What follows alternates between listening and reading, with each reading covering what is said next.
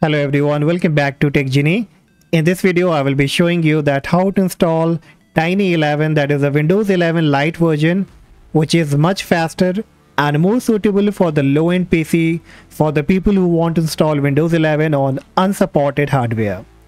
So you will be getting the link of this website. You will have to come to this website. And once you come up here, it says it just uses around 8 GB of space compared to the 20 plus gigabyte that is a standard installation does. You can upgrade from Windows 10 and install it on unsupported devices. So here on the right hand side you will find the download option. So you have to click on ISO image. Then you have to click on 22H2 beta, no system requirement. Click on it and it's around 3.6 gigabytes, so it will take some time. So once the ISO file get downloaded, what next you will have to do, you will have to come to Rufus website through which we will be creating a bootable USB. So I will also leave the direct link of Rufus. You can come to this website, then scroll down and you will find the first link of Rufus 4.2.exe. So you will have to click on it. It's a small file around 1.4 MB. It will be quickly downloaded. Once downloaded, you have to install it. And once it will be installed, it will be coming up with a very simple page.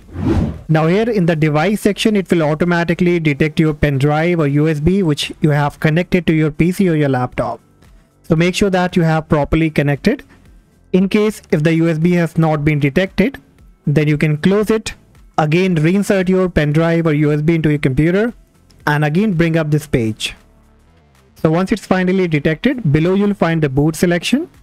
So you will have to click on select, then locate to the ISO of Tiny 11 that we have just downloaded, select it, then click on open and all the options will be automatically selected. Then finally you will have to click on start. Now here it give you a lot of recommendation like remove requirement of 4 GB plus RAM, secure boot and the TPM. So if you want to install on the unsupported hardware, then you can keep this option checked. And even if you don't want the Microsoft account, then you can also keep this option checked.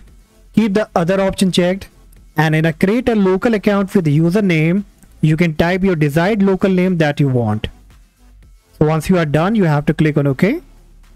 Then it will give you a warning that all the data on the device will be lost. So make sure that you don't have any kind of important data on your pen drive or USB. Then click on OK. And the process will now be started. Now it will take few minutes, so kindly wait until it's all been done.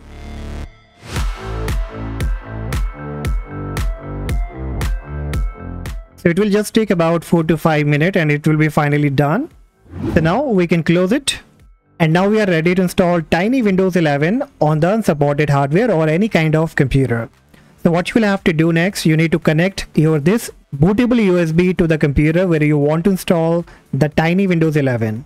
So once you have connected the USB to the computer, make sure that you start the computer in the BIOS because you have to change the boot priority so that the next time when you start the computer, it can start the computer with the pen drive or the bootable USB that you have created. Okay, so once it's been booted with the pen drive, you will be getting this kind of Windows setup page.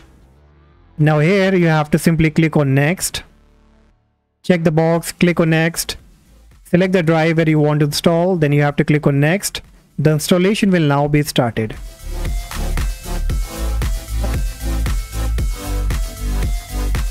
Choose your country or region. Keyboard layout. Skip the second layout.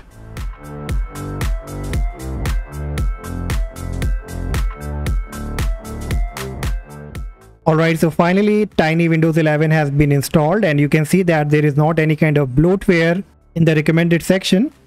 And even if I go to all apps, you will not find unwanted application like Microsoft Teams, and there are only few of the applications that are required.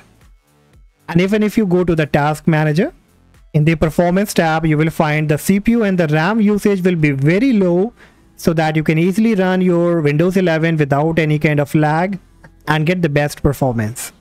So that's all guys for today, and hopefully you will enjoy this video, and if yes, do not forget to like and subscribe, and I see you in the next video. Bye bye.